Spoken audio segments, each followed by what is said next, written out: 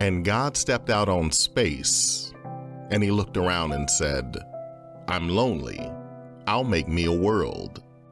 And as far as the eye of God could see, darkness covered everything, blacker than 100 midnights down in a cypress swamp.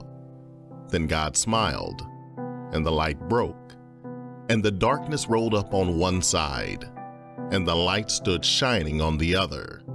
And God said, "That's good." Then God reached out and took the light in his hands, and God rolled the light around in his hands until he made the sun. And he set that sun ablazing in the heavens.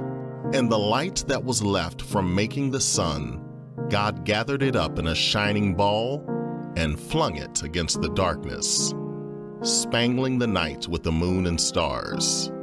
Then down between the darkness and the light he hurled the world. And God said, "That's good." Then God himself stepped down, and the sun was on his right hand, and the moon was on his left. The stars were clustered about his head, and the earth was under his feet. And God walked, and where he trod, his footsteps hollowed the valleys out and bulged the mountains up. Then he stopped and looked and saw that the earth was hot and barren. So God stepped over to the edge of the world, and he spat out the 7 seas. He batted his eyes, and the lightnings flashed.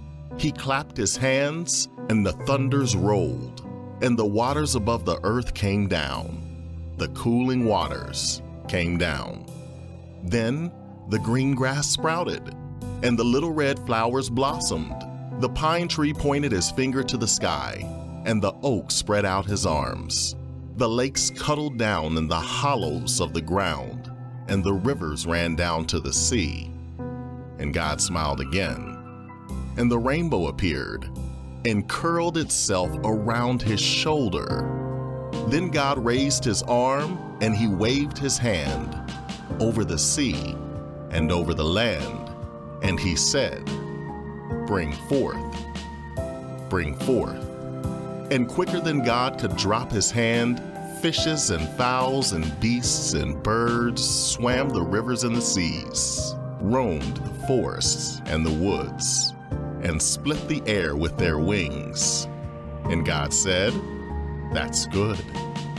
Then God walked around, and God looked around on all that he had made. He looked at his sun, and he looked at his moon, and he looked at his little stars.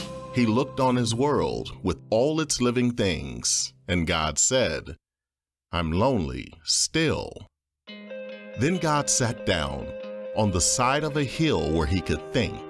By a deep, wide river he sat down, with his head in his hands. God thought and thought, till he thought, "I'll make me a man." Up from the bed of the river, God scooped the clay, and by the bank of the river, he kneeled him down. And there the great God Almighty, who lit the sun and fixed it in the sky, who flung the stars to the most far corner of the night, who rounded the earth in the middle of his hand, this great God, like a mammy bending over her baby, kneeled down in the dust, toiling over a lump of clay till he shaped it in his own image. Then into it he blew the breath of life, and man became a living soul. Amen. Amen.